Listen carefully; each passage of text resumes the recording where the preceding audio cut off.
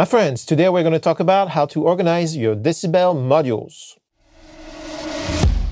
Here I have a blank canvas. Most of the time you start from a preset, but here I have a blank canvas to demonstrate the organization. So when you hover your mouse over a blank canvas, you have a little plus, you click on it, you have a menu, and it tells you all the options that you have at this point. These options keep expanding, by the way. So for example, I love the supermeter. I'm going to click supermeter, and I can place the supermeter wherever I want. One really cool key command is the shift key command. When you create a new module, if you hit shift, it will fill the entire surface. That's pretty nice. You can always change the size of things like this.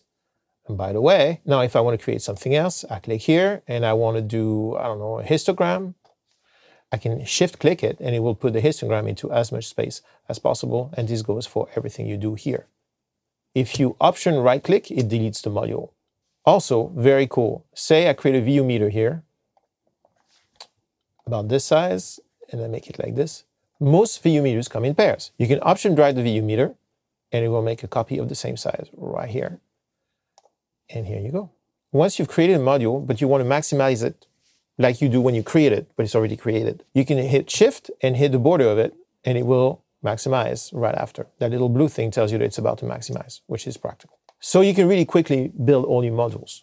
Let's go back to a blank canvas. Let me show you interaction between the host and your iPad, your iPhone, your Android, whatever. This is important.